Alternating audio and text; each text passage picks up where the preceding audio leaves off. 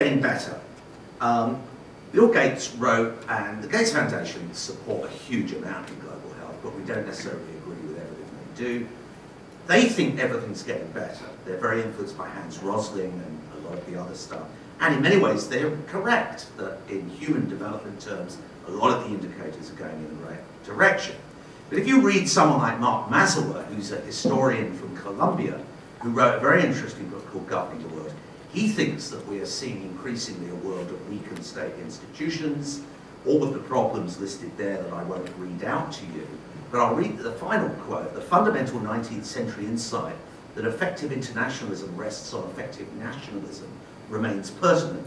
Voters around the world still see their primary allegiance to their national state rather than any larger polity," which is very relevant to my country currently imploding under the weight of Brexit, because people are very suspicious of the European Union for all kinds of reasons. I'm not going to get into that. The other issue, of course, is that most developing countries do not get money from wealthy countries. It's the other way around. If you look at it, only a small number of people actually do get any... I didn't switch it on.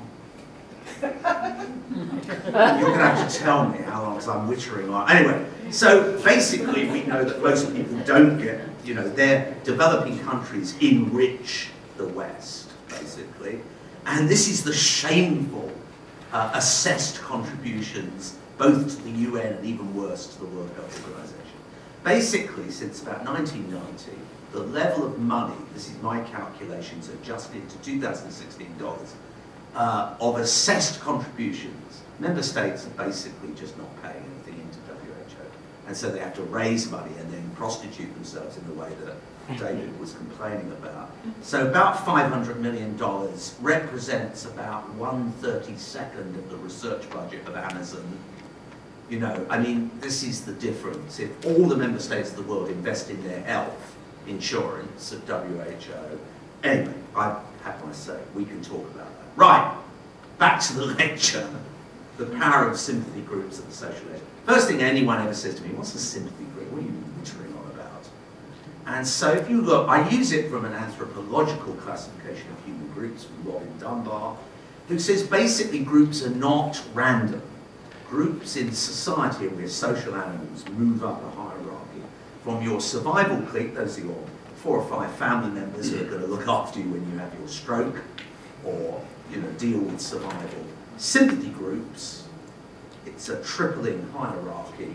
The affinity band, which in hunter-gatherers was the group of families coming together to protect against predators, and then your active network, which is the limits of your social brain. We have a big brain, they argue, because that manages all your social relationships. And you don't go much beyond 150, despite Facebook and Twitter and all that. The people you know are about your Christmas card list. Well, nobody sends Christmas cards anymore, but you can get my point. And so all of you, I would challenge to say, have been members of sympathy groups, and we don't mean sympathy as pity, we need sympathy in the 18th century meaning of the word, if you like, harmony, empathy. There was actually a professor of medicine and sympathy in Edinburgh in the late 18th century. So that's what we're talking about. And what do I mean? Well, I'm going to illustrate, show some pictures. So we were, for 98% of our evolution, hunter-gatherers, hunters hunting groups, gatherers gathering groups to protect and to share strategies. Farmers come together in groups, forestry people come together in groups. In the beginning of history, if you like, rather than prehistory, Greek philosophy was done in groups, basically booze-ups in the evening. They would all come together in groups of people, drink a lot, abuse women or boys, and then do a bit of philosophy. And that's how Aristotle and Plato did their work. This I love. This is a picture from Siena Ospedali by Domenico di Bartoli from the 15th century. And this is the social hospital. On the left, you've got a person shaking a urine test. There's a little bit of surgery going on. There's the hospital committee with the black hats behind. On the right, an oblate friar who is doing end-of-life care. There's a dog in there and a cat to do a bit of biophilia and make people happy. David has a dog, as I've discoveed, would make me happy.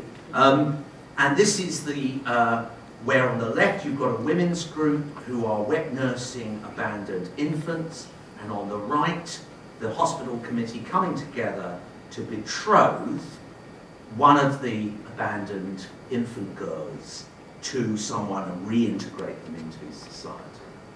The social function of the hospital. I think some of our hospitals have something to learn from this, that actually there is this social function. The roots of American capitalism lie in puritanical stuff and the levelers. So the levelers were a group who talked about basically a whole manifesto for coming together and living and sharing a kind of permaculture world. We had scientific groups. This is the Lunar Society. I won't go into all of this, but some of the biggest brains of the 18th century inventions used to meet for dinner once a month in the time of the lunar appearance in Birmingham. Coffee shops are considered the roots of industrial innovation. We use sympathy groups at the lowest level, the section of a platoon in the army, which is very militarized. In politics, leaders and rebels like Madiba would have a sympathy group of colleagues. This can be for honorable causes. If you look actually in Russia, since shock therapy in 1990, they've had what's called the Sistema Brat of modern oligarchic Russia presiding. You could do exactly the same for Trump with about 15 loyal people around him, and virtually all politicians work that way. The terrorists who attacked the Twin Towers on 9/11 were a classic 15 sympathy group, as was the groups that took out Osama bin Laden and did an extrajudicial killing too. And if you look at the history of Red China, which is fascinating, in the early days in the Long March, you had a lot of theatrical groups that would go around and interact with villagers, and it was a very interesting. Now started with passionate belief and sympathy groups, and then ended up in the Great Leap Forward and the catastrophe of the famine by removing all these groups and implementing collectivization to mimic the Soviets, which ended in disaster. In music, Duke Ellington and his orchestra, classic sympathy group. In sport, we have Barcelona there and the South African World Cup team of 2010 with their director. So what is a sympathy group more specifically? Classically is theatre as well. Theatre is usually about 12 to 15 people. You have the beneficiaries, the actors, the enablers, the director there is Peter Brook, and his sidekick there talking about, and neighbours are, if you like, actors or people coming together with a common cause. And then this is a suffragette group from 1892 in Australia, campaigning for votes for women. And I would say they have a focus, a group, they're focused around a particular thing, they iterate and meet a lot, they build trust and they implement strategies. So if you go back, I like it, put in Ben, offence, the benefits of sympathy groups, all right? Do you like that? Beneficiaries, neighbours. Neighbours, that's who they are, and what they do is focus, iterate, trust, and strategies. So, experiments. Most animals do not do social stuff. It's very much the selfish gene. But marmosets, top left, bush-tailed tamarins, and humans look after babies, cooperative nurturing. Chimps don't. Chimps won't let anyone near their baby, they'll attack them. But then they abandon them after about a year. So Sarah Hrdy wrote a book about this, and the reason I got interested in this was because we did a study of health education in the early 90s in Kathmandu for poor slum women, and we did traditional health education, 2 doses of about an hour each with women using the usual size. And we did a randomized control trial because that was when they were becoming fashionable, and we showed no impact whatsoever on anything. And it was really embarrassing, and then I presented it to people in London and elsewhere, and a psychologist stood up and said, yeah, but you know about Bandura's social cognitive model, don't you? And I kind of stared and said, yeah, I think I have read that. So, you know, and anyway, I learned that actually operating in peer groups could be more effective.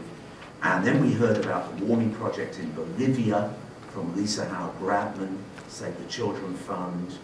They'd done a really interesting study. I hadn't really evaluated it properly, and by then I'd been going to the London school courses and they were all saying you've got to do cluster randomised trials and stuff. So we went back to Nepal, because I worked there a lot for SOPH, and we dished out cameras to local people, and this is their world of work, subsistence agriculture, all delivering at home, and their health service was largely shamans, so-called Dami Jankaris. And we decided to adapt the Bolivia model into what's called a community action cycle, identify and prioritise problems for a few months of meetings, get the women to plan strategies, put them into practice, evaluate them together, use local volunteers who are not health workers to lead this process, and we set up a matched cluster randomised trial. And you may say, well, the red areas were each about 60 square kilometres of mountain, the blue were control, and you'd say, well, there's bound to be contamination there. And actually, Nepal was designed by God for cluster randomised trials, because the yellow boundaries are raging rivers or 18,000-foot mountains. So actually the contamination was very little. But we basically got together about 200 groups in various random forms, and they covered about 7,000 population. They talked about it. And at the end we analysed the data, and I was convinced with epidemiologist David Sanders, there's no way we would get an impact, because we didn't have enough women in the groups, we thought. And we showed a 30% reduction in neonatal mortality. And we were, of course, delighted. We published it in the Lancet, and no one believed us. People said, come off it, chatting, having an impact. And also we got an impact on maternal mortality. Although it wasn't the primary hypothesis of the trial, and the data was quite small. So anyway, they were right. You should be sceptical of one study. So we set up some others. So then we did a much better study with another former master's student with not much money, to be honest, in the tribal populations of East India, Jharkhand and Orissa, and we ran that for 3.5 years, and it was bigger and better and more clusters, and we showed a 32% reduction in neonatal mortality rates by mobilising women. And we thought, this is amazing. And then a good maths person came on board and showed a way of looking at the gradual impact, which I won't go into, Christina Barlow, but it showed the time lag from the time you set the group up. It takes about 9 months before you start to get this benefit kicking in. So it has biological plausibility as well as the trial in terms of Bradford Hill criteria and things like that. So to cut 20 years short, we did 7 cluster randomised. In fact, we've done about 11 now. And they were in different parts. We did 2 in Malawi, we did urban India, and some were positive and some were not. And before anyone thinks I led all this, it was very much team efforts at different sites with many different, incredibly competent people. And then we at the same time as we analysed the India thing, we looked at the Bangladesh study and found no impact whatsoever. This was in 500,000 population. And all the Bangladeshi colleagues cried and then swore at me. And then I said, no, this is science. You do positive, negative trials. They said, no.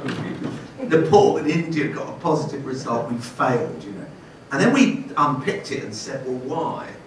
Was it that maybe the talking wasn't as good? And then they hit me over the head. They said, Bengali women can talk. And then was it the conservatism or was it the dose? And we realised we got the coverage wrong. We didn't get enough pregnant women into the groups. And so we reanalysed that. And then we did a meta-analysis, or rather Audrey Prost led one, which was, if you divide up our studies into those that really got a kind of critical mass of about 30% of locally pregnant women attending the groups, then you had an impact of 1/3. And this was big numbers, over 120,000 births, and likewise in maternal mortality. So we thought this was important, and the next thing we did was to take it to WHO. This was before I worked there, because we wanted to get it into policy. And they put you through this grade process, which is quite tough. And they set up a meeting, it took about 18 months, and they review you, and you have a bit of a fight. And it was good. I mean, looking back, I thought it was brilliant. And a wonderful person called Annie Portella, who I subsequently worked with, did a lot of the work and produced this independent recommendation for introducing this approach in rural, marginalised populations. The next thing is, well, does it really work at scale? You know, Africa and Asia and everywhere is awash with pilot projects. So we thought it did. We've seen it scale up in lots of... The bottom person is bottom left is Aarti Ahuja, Secretary of Health in India, and she scaled it up across a state with a population of 45 million and introduced like over 120,000 groups in her own budget. So this is quite low cost. That was evaluated reasonably well by an independent group. And the bottom right is a politician from Malawi who got very involved in this and helped to support it. And there is a biology to this. So Michel Audin, who was a kind of humanizing obstetrician in Britain who introduced incense and water births and music, and he said to me something really powerful. He said, you've got to understand, oxytocin controls everything, but the biggest antagonist to it is adrenaline. So if you stress women, you affect their labour, their breastfeeding and everything.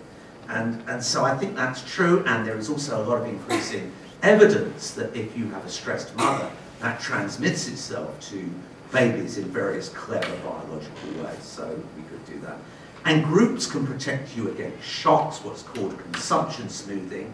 So if you have a climate event or a food security event or whatever, if you're in a group, then the group protect you, and and the economists have analysed this. And I saw this in Nepal because we did this study in Maklampur and then we left, and the groups kept on. And when the earthquake happened in 2015, we went back and tried to contact all of them. And over 70%, nearly 80% of groups were still running, and a lot of them were getting engaged in the response to that. So how do women's groups work? A lot of people want to believe it's just giving them messages. And I think conversation is much more than that. It's about shared memory, solidarity, their holistic approach. They'll go off and do things that you don't expect, which are really powerful. Reduce stress, shared resources, consumption smoothing, and then agitation, the political thing. In Bangladesh, a lot of our women are standing for elected office now and asking why. So just to finish, how am I doing? Yeah, all right, 5 minutes.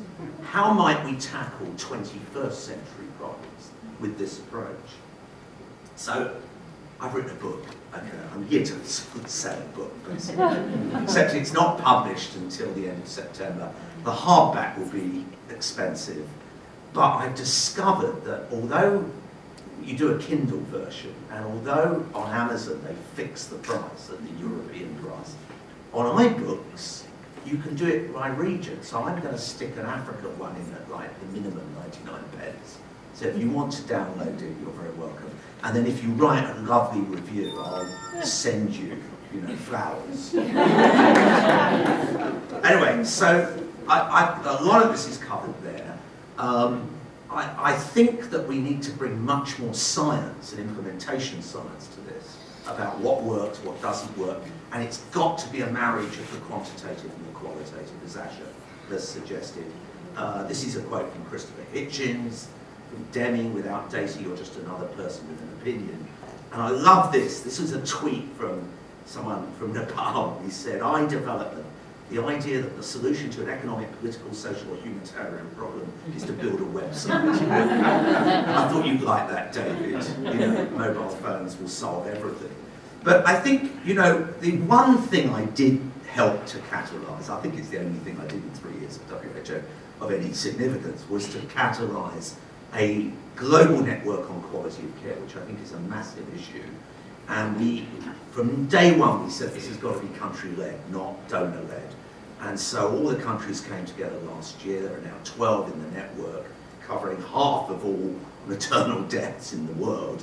And I think they touched on all kinds of things which involve audit cycles, links with the community, not least of which is a major issue of quality, is dignity and respect, which is missing so often from many places. I think in WASH, which is the disaster of the Millennium Development Goals, water, sanitation and hygiene, you know, many more people have mobile phones than toilets. And that this is somewhere which is not a technical solution. It's technical and cultural and social, and we need to all come together on that. Antimicrobial resistance in maternity units and neonatal units is a hugely growing problem. I know from South Africa, from Delhi, from many parts of the world, bugs I never saw when I trained in neonatology are killing babies, and they'll kill mothers as well. And a lot of it is to do with why aren't we getting groups together around hand washing and hygiene, which in many hospitals is absolutely terrible. And actually better in Africa than many other parts of the world, because you do take hygiene more seriously, but nonetheless, most places do it badly, including my own country.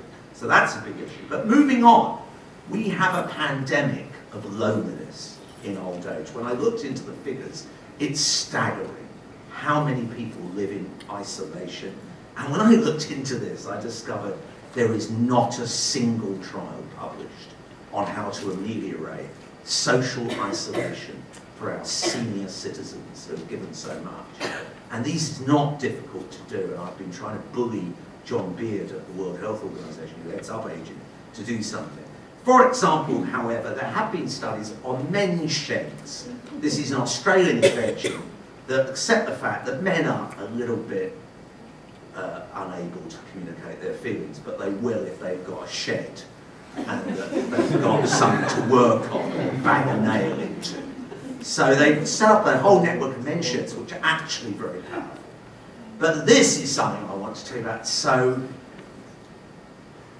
I've gone and forgotten it. Levitt, Dr. Levitt, are you in the room? No, she's not here. Where? Oh, hi! I discovered this yesterday. Now, this is the most important part of my talk, because I'm leaking some very important information. So this is the data on diabetes in South Africa. And look at the staggering. So blue is men, and green is women, and between 1990 and you're in an absolutely massive epidemic, along with obesity and all the rest of it.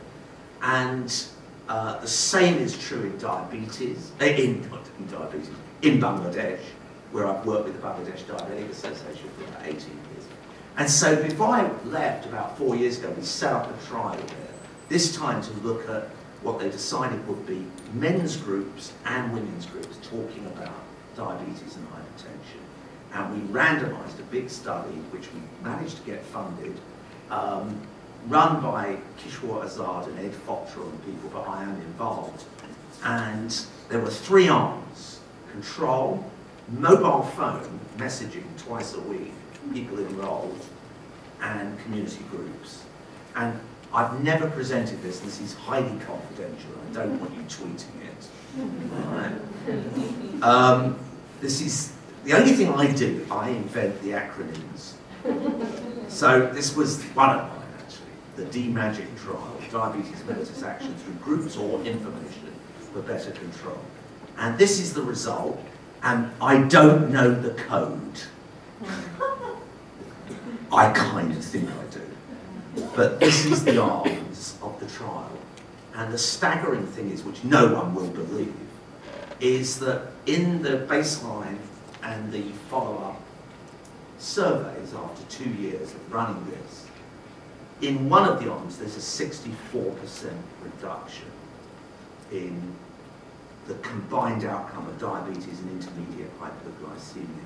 So pre-diabetes and diabetes, which affects over 30-year-olds in Bangladesh, about 35% of people, which is a kind of staggering finding. So it could be the mobile phones, it could be the groups. And then we looked at those that started with pre-diabetes, and they also showed a much lower risk of moving on to diabetes over that period. So this is not published yet, it's being written up at the moment. It might all be wrong, we might get laughed out of court. But I think it's very interesting, and I think there is scope for obviously repeating this in many different settings, including my own country. Finally, I'm not going to go into this because I talk about this in the book, about how we might use imaginative approaches to prisoner rehabilitation. I know about the Forgiveness Project, which Desmond Tutu is involved with, about improving ownership of health services, particularly for young people. Consulting us is not enough. Engage us. In ownership of health facilities. This is a health committee in Australia. They're a bit old-fashioned in Australia, aren't they? I thought they look a bit. I'm sure this was perhaps taken 4 or 5 years ago, but this is really important. How we cultivate social accountability is a buzzword at the World Bank, but we've got to translate it into reality on the ground, and I think it is extremely important. I think this is important. I think so much psychosis, 50% of psychotic breakdowns have symptoms before the age of 14, and we're not, I mean, I know the British situation, so I can imagine elsewhere, is terrible. We don't pick up children. Do we intervene early? Could putting them into groups to discuss issues or spot? Corruption in health. This is from Bangladesh, when I flew in a couple of years ago, bribed for everything in the public health sector. This is a report in Malawi, where I also go licensed to loot. This is from Kenya, which was the $50 million that went missing from the maternal health budget a couple of years ago. President Kagame sacking the health minister over corruption. Medical Council of India largely responsible for corruption in healthcare, reveals committee. And in case I'm picking on countries, this is Britain. NHS fraud and error costing the UK £7 billion a year. This is a taboo topic, we don't talk about it, but it's all about social trust. It's all about building areas in which corruption doesn't thrive because there's social trust. And finally, the most important thing is we're all doomed. We're not all doomed, but if we don't get our act together very fast, we are moving up the worst part of the projected curve. Everything that's happening is happening faster than people projected, and we're in deep trouble because this is happening at 1 degree of warming, and we are not heading towards a sustainable future. And even if we implement the Paris Agreement, we're heading up beyond 3 degrees. And most climate scientists think that would be catastrophic for food security, for water security, I think you know something about, and various other things. So on that, did participation empower women? I think I've gone on too long here. This is the really crucial thing. Is participation a panacea or a placebo? The Marxists, mentioning no names, but Marxists would say you've got to deal with the means of production, which leads to uninterrupted disturbance of social conditions, everlasting uncertainty and agitation. So they would be sceptical. The Orientalists, like Edward Said, would say, don't have simplistic notions of power and don't obliterate the role of classes, economics, insurgency and rebellion.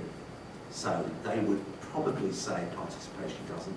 Gayatri Spivak, who's written a lot on gender and issues, talks about the subaltern, the person removed from all lines of social mobility, barred from access to public resources. And she says if the subaltern is to be taught to speak, as she must be, humanitarian efforts won't cut it. We need infrastructural follow-up. So they would all be a little bit skeptical, and I would agree with that skepticism. Gandhi was more of a village Swaraj, was all about oceanic circles in villages, rippling up to change society and to bring about self-rule rather than just home rule. But this guy inspires me a bit because Frantz Fanon was a revolutionary he was a Martinican in Algeria who influenced all of the colonial insurgencies, if you like, in Africa. But he was a psychiatrist, and he said, don't see national liberation as the simple answer. Post-colonial nations will replace oppressors with other political and economic elites. I think this might ring a bell.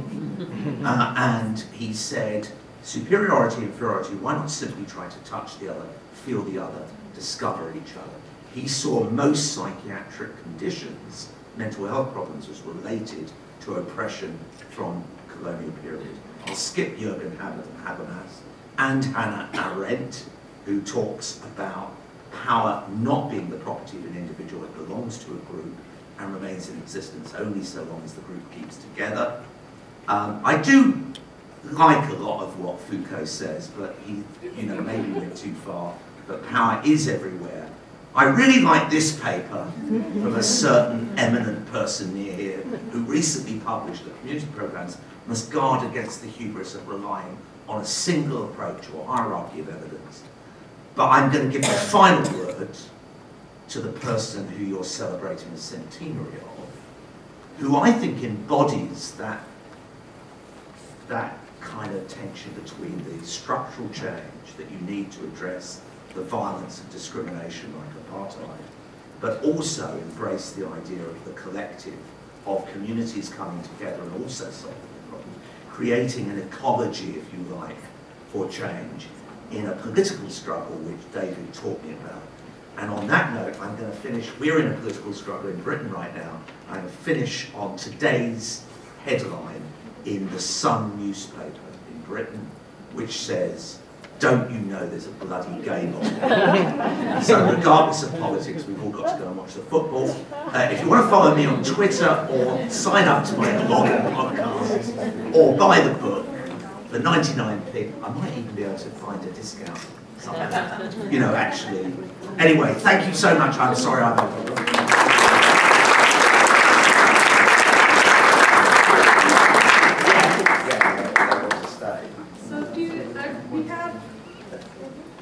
Thank you so much. I didn't switch. That was wide-ranging, covering evidence, contemporary politics, and taking your science to relate to so many social problems that we have today. As always, you're engaging and provocative, so we really appreciate that. I wonder if we just take a few minutes to see if there are any questions from the audience before we close for the evening. I know it's very late, but I think it's a wonderful opportunity.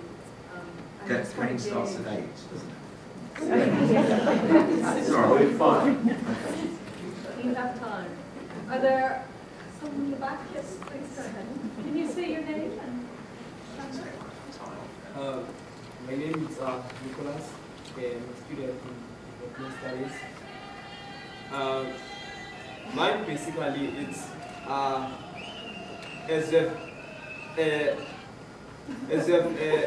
I've alluded that it's very important that we focus on our health and also the importance of the social institution that surrounds us in terms of how they play a certain role, you see, and how in bringing the positive and the negative impact within the sector of the health. But the problem is that if we're in a sociology class, we will argue that in the process of sociological imagination, there's a question of agency and a question of public that we're facing with in our days. As we have said that, according to the quotation of Hannah, that the power is not centralized among an individual, but is centralized among the group. But then the problem that we have in our society, in our days, is that the expertise of the society or social construction, you see, according to the society, then there's an individual constructions. Then in terms of the health, it also affects an individual, also the society. Because you have your own way, your own lifestyle, your own way of how you want to live your life. You see, in terms of the food that you eat, in terms of the environment where you live. But then the problem is that also the social upheavals of the society also send you in certain locations. You see, then that location plays also a role within your health. But mine is that if we want to change such issues, I think when we speak about development, development must not commence within the spaces. Development must commence or start in the first agent of socialization, that is the family, because it is where we inherit each and everything that we do. You see, because health in sociology speaks on the behavior, speaks of on the daily basis experiences, speaks on how one keeps the attitude within the space of society. Then mine, I would believe that, I'm not going to send a question to you, but mine to encourage that development must not commence in these spaces, must commence on the first institution or the first agents of socialization, that is the family. Because if you are going to commence here or commence in other institutions such as the religion or anything, it means that you're going to miss the fundamental point of us trying to resolve these issues. Because these social predicaments, we're going to face them until the end if we're not going to face the first one, that is the family. But then in the continuation, in terms of the corruption, I believe that corruption will never end. Because if the government or if the institution is serious about corruption, ending the corruption, it is paramount important that we focus on how this money are rendered or how this money are given to this institution. Because they're supposed to be, in terms of transparency and accountability, the role of the government was supposed to check each and every transaction that goes to each and every department, so that in terms of the annual report that is going to be given by a certain department, it means that the government is also involved. Because you find that each and every year, each and every country lose money, you see, because it means that people want to be based on the development of their self-interest, because that is the problem that we're facing in our society. And that problem is not going to change if not going to balance between agents and public. Then it means the problem that we have is a problem of will and a problem of interest. Thank you. So we have a wide-ranging lecture and a very sort of wide-ranging commentary, touching on many points. And so I don't know if you want to... No, well, I agree with you. I think the two things. One is the family. Before I was only focusing on one of those layers, and all the layers are important. And family is what gets focused on a lot in terms of human capital and education and the rest of it, and clearly that is the most important thing, but I was looking at one of the other levels, but I agree with that. And then this balance between the individual and altruism, if you like, or us as social animals, is always a tension. My thought is that in modern society and in capitalism and the modern economies, the shift towards individualism has gone too far. And we've lost our social being. And I think actually emphasizing that more than the technologies that are bombarded at us is an issue for us to debate. Thank you, Tony. Are there any other comments or reflections from the room? Yes. Hello, I'm Suzanne Grove. I'm from chemistry staff member.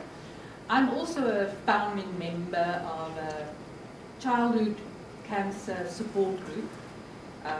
My child was diagnosed almost 10 years ago and was given weeks to live, and he's now 9 years in remission, because you can never